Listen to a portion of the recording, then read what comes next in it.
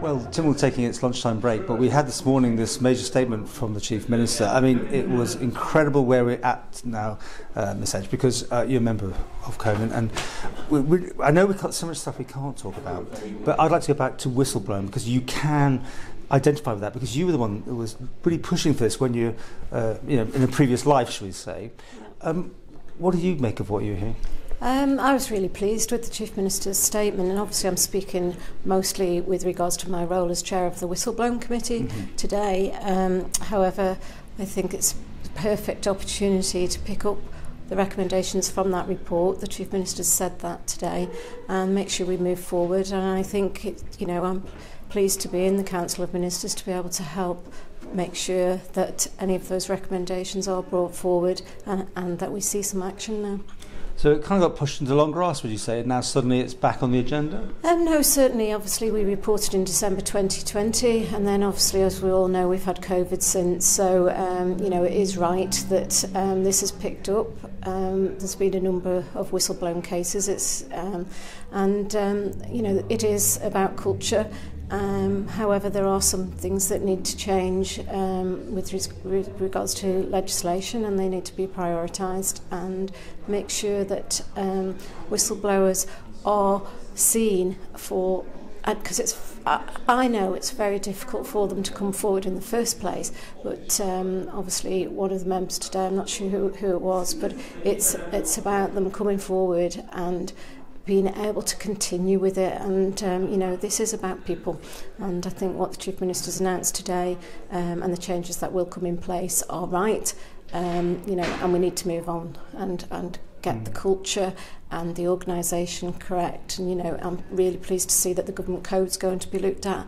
I have raised a few concerns about that in the past, and everybody working in government or in Tynwald need to understand there is a government code and behaviours within that government code. The code's there for a purpose, and we all need to adhere to it and all be professionals, and many of us are previous professionals, professionals in our previous life, but it's great there's a good mix in Tynwald, but everybody needs to be aware of the processes and policies of government, and we need to make sure the induction process covers that. I know certainly that has come in place from the clerk's office since 2016, and that helps, but it's also induction within to working for the public sector, which I was really proud to get a job working for the public sector when I got mine many years ago. And obviously I was nearly 38 years working in the public sector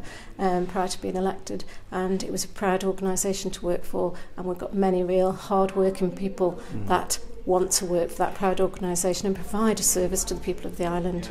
Now, I know you're limited what you can say about anything that's going on, and we obviously got this ongoing live case, but for a small island to have so many people that have to sort of break ranks to try and make their point be heard, it can't be playing well, can it? Certainly, I think it's the people that have spoken up. I think it was the Chief Minister mentioned that we need to look at that and review. It might have been the Speaker.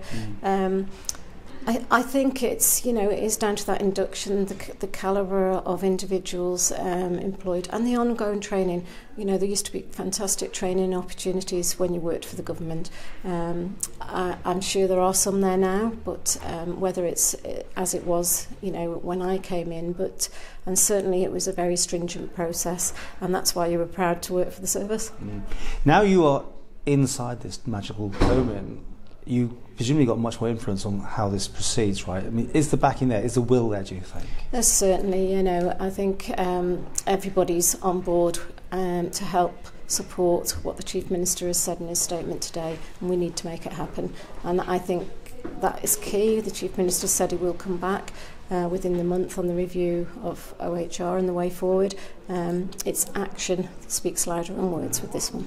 But certainly the Chief Minister was saying this is a turning point, I think. Would it be fair to say that things have really now got to be addressed? Yeah, certainly. And nobody, many people are aware of this, I was going to be a whistleblower before I become an MHK, and you know, I've made that known, and I was very fortunate to understand that I could either go down the whistleblowing route or I could try and get into the House of Keys and make significant change. I achieved that in 2016. I'm so pleased to be able to work alongside the Chief Minister and what he's announced today to make sure that this does move forward, and fantastic officers working all around government and, you know, and the public sector and our front line workers, and we need to have a system in place that they feel that they can come forward and raise concerns without any course of action that perhaps is not in favour of the individual. But it is a position of last resort. Will it still be that if there's no other way to go forward, or should it be more easy an option to go for?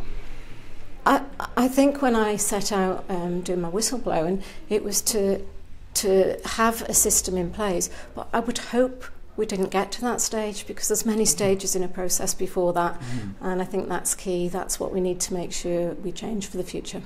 And back to finally, you're confident now that you are so much more involved that this will see the light of day and will not be pushed into long grass again? I'm certainly keen to make sure it happens. I've always made sure what I've committed to, that I find a solution and move forward, and that's certainly what I aim to do with the rest of the Council of Ministers, that we can get this moving forward faster.